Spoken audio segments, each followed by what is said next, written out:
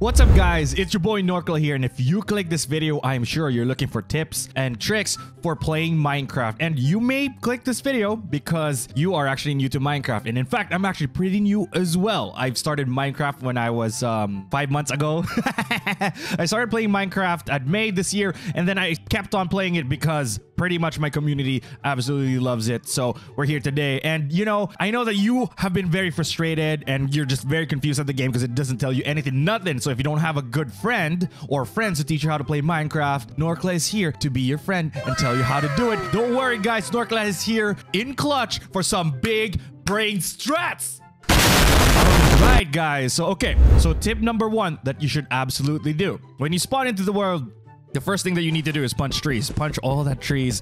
Get all that wood. Punch this freaking tree. And then the next thing that you actually need to do is to create a pickaxe. Now, once you have, you know, maybe 2 or 3 logs, what you need to do next is press a special button. And that special button is E. And when you get this oak log, drag it to this square block here and take some oak planks. And now when you have these oak planks, notice this thing right here. It shows you that you unlock new recipe. So the thing that you need to do is either press this and then look for a crafting table, or you can do right click, wha-bam. You now have a crafting table. Set it down here, and the next thing that you should do is make some sticks.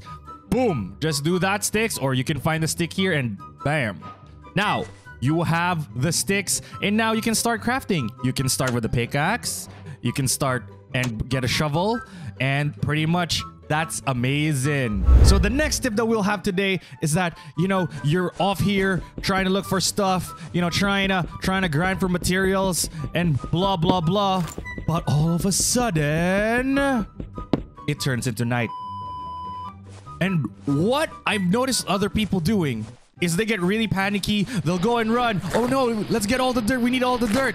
We need all the dirt. Because guys, if you did not know, and if you've played Minecraft before, you'll know that mobs spawn at night. And if you haven't played it before, now you know that mobs spawn at night. So they spawn a couple of blocks away from you, and you can try running, but you will find mobs all around you. So the first thing that people try to do, oh my gosh, let's make a house. So they're gonna rush and make a house. And oh my gosh, I don't have blocks. And then they'll run here, and then they will find a creeper. And it's, oh man, that's the wrong thing to do, guys. Instead of actually trying to build a house, what I would recommend is actually going down here, bam, bam, bam, and digging a hole, and bam, protecting yourself from the elements. That's the best thing to do. And what you can do now is that you can just expand this, you know, just make sure that you expand this block here so that you have quite a bit. And now that you're down here, get a couple of cobblestone.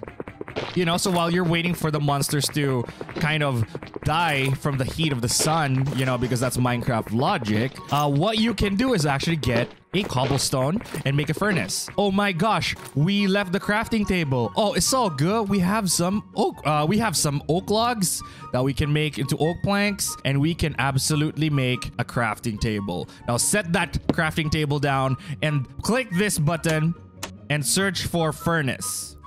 Now you have a furnace, and the furnace is what you use to cook stuff. Usually, most of the time, you use coal to power furnaces, but in this case, we'll have to use a plank, and unfortunately, I don't have logs. So maybe we should step out a bit and try to look for some logs. Okay.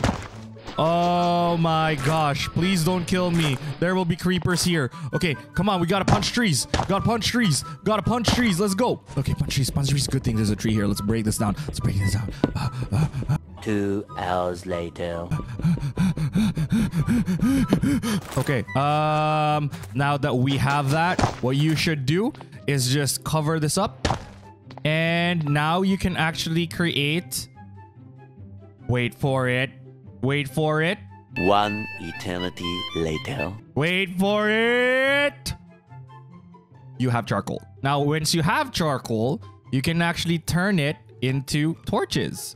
Now, what you need for torches is basically this. Oops, it's not here yet. You do this, create some sticks, put a stick here, and a piece of charcoal there, and now you have a torch. And now you have a little home with some illumination to wait it out. One thing that I also like to add is just to create a small window like this with one block here and a 1 block window. This way, monsters can't actually go into you. They can see you, but they won't be able to get to you. At least most monsters.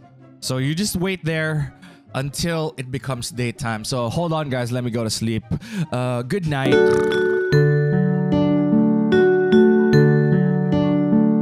Alright, so it's daytime and we're finally gonna get out. Look at that fresh air. But let's not waste resources.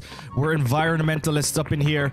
Let's break this furnace. Let's take this crafting table and let's figure out what the next tip is. So the next tip that I want to give you is that you need to find food to make sure you get stamina. So if you notice, there are 2 bars above my inventory bar. So or actually quick select slots. And look, that's a mob. If you see something green in Minecraft running for you, you run away because it will do something like something. Okay, anyway, let's just run away from it. Let's run away from everyone, okay? These things are chasing us. We cannot let ourselves be caught, so we gotta keep running. Let's run away and outrun all of these monsters. Okay, guys, I think we've successfully run away from the monsters already. And as you can see in the bottom left and right, actually at the bottom side of my screen, there is the heart symbols. And then there are some chicken drumsticks right there. And as you can see, I lost some hearts because as I was running away, I fell off a high place and I got damaged. And running and jumping makes you use stamina. So the left one, the hearts, actually are your health bar. And the right side, the chicken wings or the chicken legs are your stamina bars. What will happen, guys, if you run out of stamina is that you will start dying of hunger. You'll start losing health. And also, once you get to just 3 drumsticks, you won't be able to sprint anymore. And if that happens, you are going to have a big problem. But don't worry, NORCLA's here to help you out. So what you should actually do next, guys, and this is very lucky, we were able to find some cows and chickens. What you need to do is get some of that. And if you don't have a weapon yet, it's okay. You can just punch the beef. Punch the beef. Punch the beef. I'm sorry. I'm sorry. I'm sorry. I'm sorry. Okay, we gotta kill the beef. No, come back here. Oh my gosh. Oh my gosh, I'm sorry. Look away, vegetarians. Look away, vegetarians. Look away, vegetarians. This is not content for you. All right. So once you kill those types of mobs, chickens, horses, etc., you actually will get raw beef. And obviously, since it's raw, you need to cook it. And what you do to cook is you get a furnace, you put the furnace there, you put the raw beef up here, and you get planks or coal or logs to actually cook the beef. All right, so while that's cooking, let's try to get ourselves a chicken. Oh my gosh, you chicken! Okay, so we've had our first steak already, and my gosh, I love me some steaks. I don't recommend cooking steaks on furnaces, but Minecraft logic. Anyway, so when you have steak, equip it as in your primary hand, and then you just press right click, press and hold it to actually eat it. Now, when you eat it, you are going to get extra health. What will happen, I guess, if we just eat it raw? So we have here some raw chicken, and if you eat it, you're only going to get 1 drumstick. So it's very inefficient. It's better to actually cook your food and then eat it to be able to get that sweet, sweet nutrition, stamina, and health. So now that you're all fully fed already and hi chicken and ready to go, I'm sure you want to go either adventuring and building your dream house in your brand spanking new Minecraft world. So let's get a bit more resources. So we have a tree here. Let's gonna start punching it. Oh darn, this is gonna take forever. As you can see, it's very inefficient. Let's try to use another tool. I have a shovel here. Let's try it. Oh my gosh, it's not working. And let's try a pickaxe then. Oh my gosh, it's still taking too long. And guys, that's my next tip. The fourth tip is actually to use the right tools for the right job. And there are actually a couple of tools that you will need, and I will show it to you guys.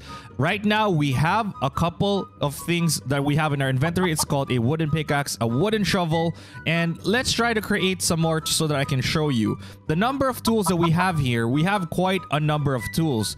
We have an axe. We have a sword. And we also have hose. Alright, so now we have some tools here, and I will tell you when the right time to use these tools are. So shovels, you use them for things like these. You use them for dirt blocks, gravel, and if you think about it in real life, right, you use shovels for dirt. You don't use pickaxes for dirt. That's very inefficient, and as you can see, it moves very faster. So this is a shovel. That's how long it takes. Now if you use a pickaxe, it takes longer. Now the pickaxe is actually for hard objects. Now this pickaxe here, these are stone that we are mining for cobblestone, and as you can see, the pickaxe is just cutting right through it. Now if I use a sword on it, look at how long that it will take. Have you ever seen, you know, a sword versus a rock? You know, rock always wins when you try to fight rock with sword. So anyway, that's what we have. The next thing that we want to check is that actually the axes. So axes, obviously you've guessed it, they're actually for wood. So as you can see, this is really fast. We're getting a lot of wood really quickly. If I use the shovel, it takes forever, but if I use the axe, it takes quite fast. Also, the axe actually is one of the strongest, if not the strongest, in terms of damage. And as you can see, if I hit this chicken, you know, I am able to hurt it as much. It has 9 attack damage, and interestingly, it's actually stronger than the sword, which is just 4 attack damage.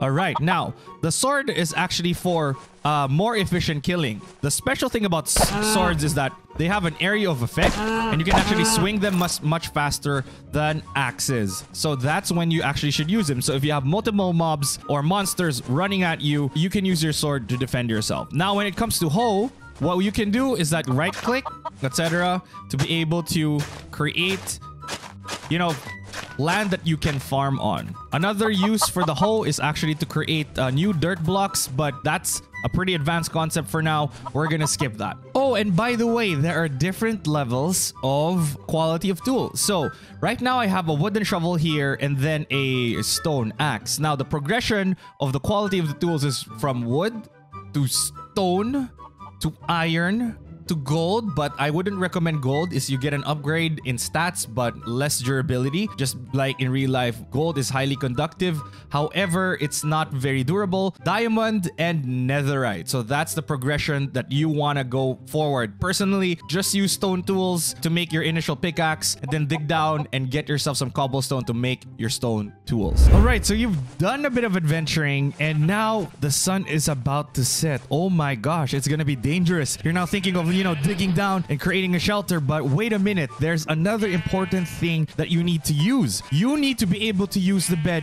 to be able to skip the night. So instead of you having to dig down and wait until the night is over, you can actually skip the night and make sure that you wake up at the crack of dawn. Now for a bed, we actually need sheep. So good thing we found these sheep, and now we have to actually kill these sheep. I'm sorry, sheepy, they're really cute. If you have some iron, you can create some clippers, and you can shear the sheep instead, so that you don't have to dye them. They just become very naked sheep.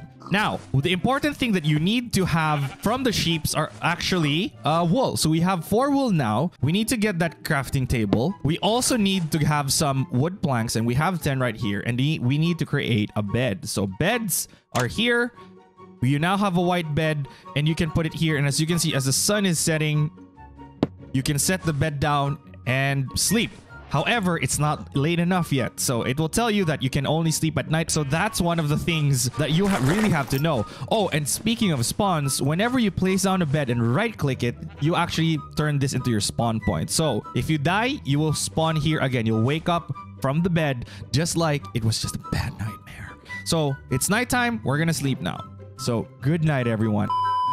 Top of the morning to ya! So it's now morning, guys. The sun has just risen, and now we are here for a new day of adventuring. And by the way, if you die when this bed is down and you already right-clicked it and you now set your spawn point, when you die, you'll be spawning there. But remember this, guys. If you remove the bed to take it with you, you're gonna lose that spawn point and you're gonna have to go back from spawn and find your items again. So as much as possible, you know, make sure you have a bed set down before you go adventuring so that when you die, you just spawn nearby.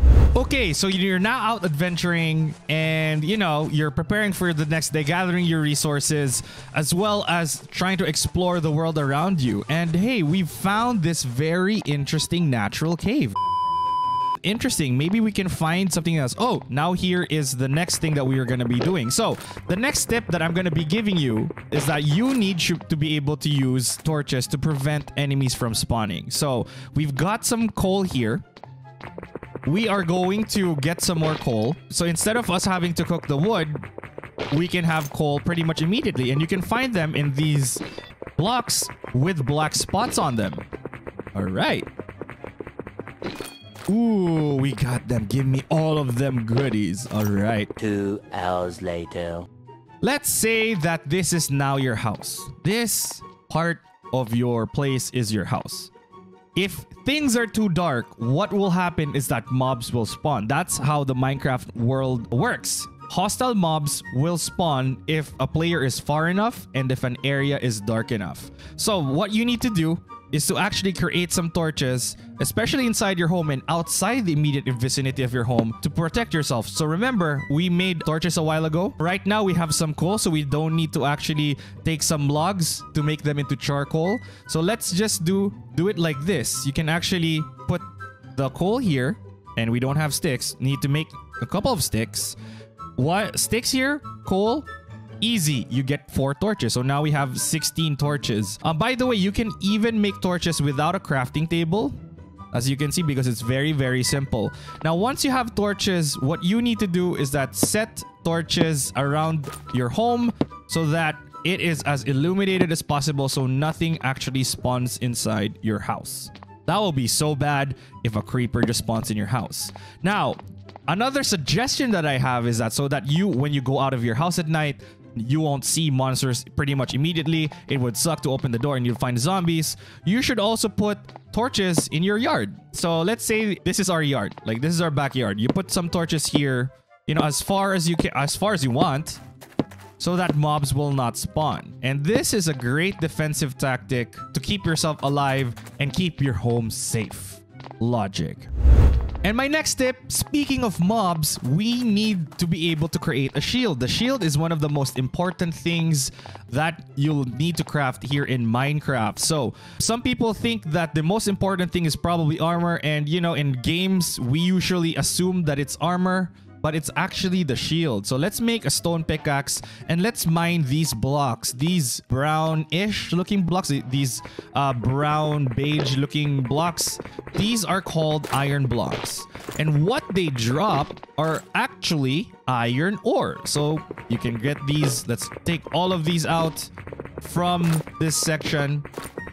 And perfect.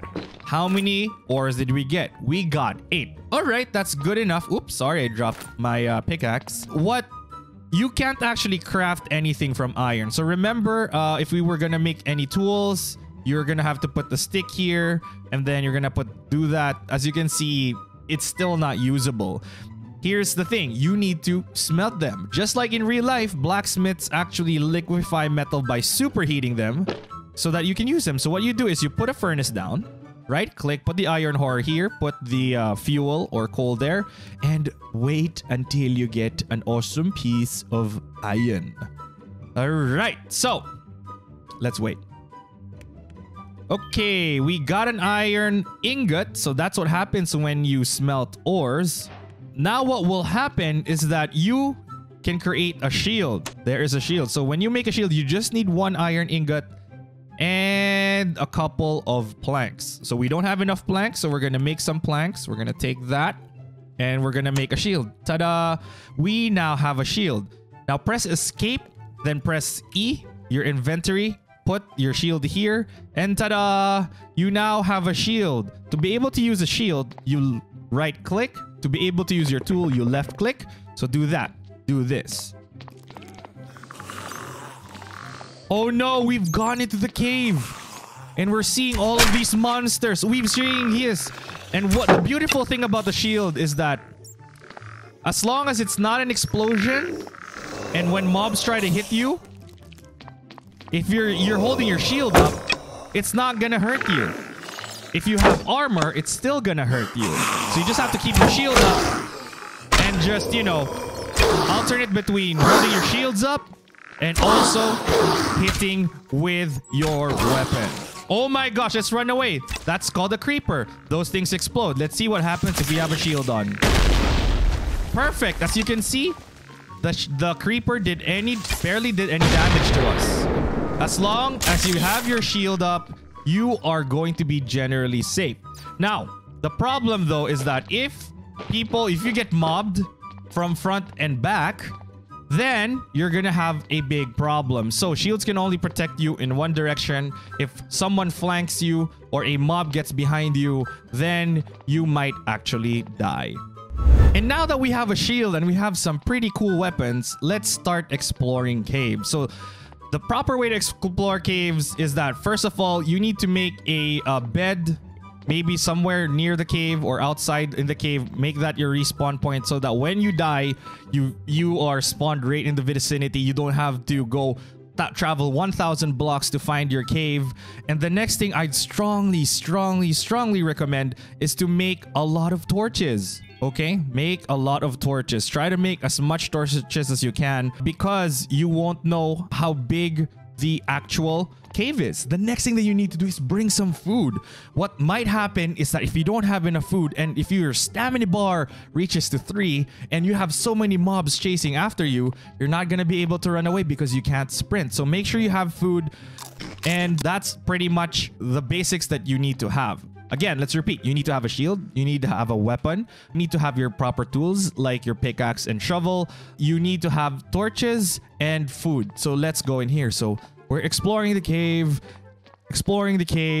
And one thing that you really need to do, the most important thing that you need to do when you're putting caves is put torches just on one side. The reason for this is it will make it easier for you to find your way back. So if you put all your torches going into the cave on your left, it means that to go out of the cave, you just need to go use you need to make sure that you walk in the direction where your torches are on your right. So that's a very useful thing to actually do. Now let's get some of these iron. Let's try to get some armor. Spending the day in the mine. We also need some iron ore. Oh my gosh, we're getting a lot of these things. Okay, so we have some more coal. And we have some more wood blocks. I think this cave is pretty big. Let's create... Oh my gosh. What happened? So that's something that you need to be aware of as well. You need to make sure that you're not being attacked. And when you do craft things, make sure that you craft them at a safe place. So let's make some more torches because it seems like it's a very, very enormous cave. As usual, we need some sticks. Let's make some more sticks. And make some torches. We currently have 5 coal. So we now have 33 torches. Let's keep exploring, guys. So we're gonna go down here. This is where we got exploded on a while ago. Which side should I take a look at? I think this is the safer side. So we're gonna go on this side first. Oh my gosh. We found something really cool. When you see something with wood inside a cave under the ground, it usually means that it's a mineshaft. I think it mostly means that it's a mineshaft. Now, mineshafts are very risky places. There are things called spawners in there, which are blocks that spawn mobs if there's not enough light around it. So this is a dangerous place to actually go inside. So let's not go into that mineshaft yet. Let's just explore the rest of the cave and see if we can get some more resources. We just ran out of coal, so we're gonna get some more coal. The green things that you're seeing are actually experience points. If you're a beginner, they won't matter to you as much. But once you get into the world of Minecraft, you're gonna need them for enchanting, and you're not gonna want to waste them. And if you die, you pretty much lose your experience. If you have more than, let's say, 10 experience levels, like the number in the bottom middle of the screen, that's my current level. If you're above 10 points and you die, and then you come back to get your items, you're only gonna be stuck with 7 points. So before we forget, let's put some more torches on our left here so that we don't get lost.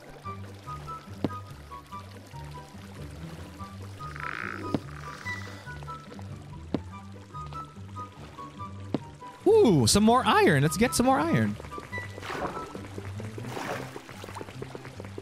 Oh, and this is a very interesting thing as well. Make sure that you're not on water or like a big part of your body submerged in water, because it will slow your ability to mine or break blocks. So just keep that in mind. Okay, so I think we've got enough stuff for this video. Mine shafts are pretty hard to do, so I don't want to risk it yet. I'm a beginner. So let's just follow these torches on my right to find our exit and try to find other things and explore the rest of our world. Okay, this is on our left, so that means that's going deeper. I have to keep the torches on my right. All right, the torch on my right. Torch on my right. Okay, I see that this is my home. Okay, let's put the torch there so that we just don't get confused. And there you go. We are back in our home. It's apparently nighttime, so we're going to take a rest so that when we go out, it is a pretty nice day. Now, what I usually like to do is just leave the torches just to make sure that when I come back or accidentally come back to this place, I know that I've explored the place. All right, so let's break camp. Let's take all of our stuff and let's start going out into the world. Now, once you start going out into the world and really go far and start exploring the world and you've built a house, there is an important concept that you need to master, which is using the coordinates. Now, I'm sure you've heard of it.